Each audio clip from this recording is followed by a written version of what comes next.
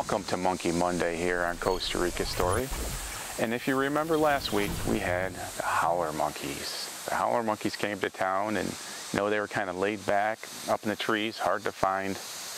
Well, this week we were paid a visit by a monkey, a different kind of monkey, the White Faced Capuchins.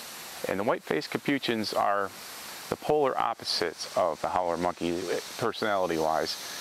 A visit by the White Faced Capuchins is not really a visit, it's more of an invasion. So if you'd like to see what it's like to be invaded by the White Faced Capuchins, stick around here on the Monkey Monday edition of Costa Rica Story.